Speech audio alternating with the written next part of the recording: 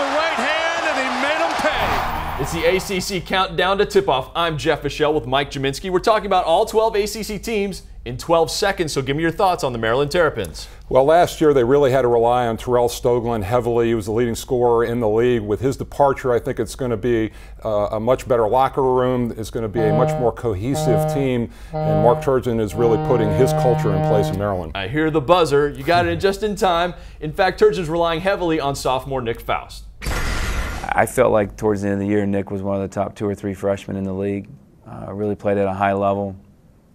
Worked extremely hard right when the season ended on changing his shot. You'll see a different jump shot out of Nick this year. And he's put a lot of time in the gym, gotten a lot stronger. So expect a lot out of Nick. It's just last year he was forced to play point guard.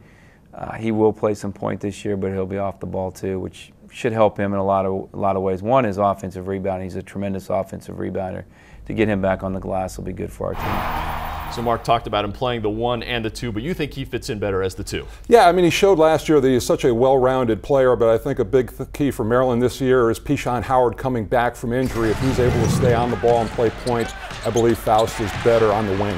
Faust is a sophomore, so is big man Alex Len. What do you expect from his development now? Big transition last year for him. Had to learn the language, coping with school, being away from home, but he is very talented. I think he makes a big jump in his sophomore year. The Terps 17-15 last season. What are we thinking this year in terms of win total? Again, I think it's the key thing is the injury to Howard. If he stays healthy, everybody stays healthy across the board, they could make a move up. This is the Countdown to Tip-Off on the ACC Digital Network, brought to you by Ruby Tuesday.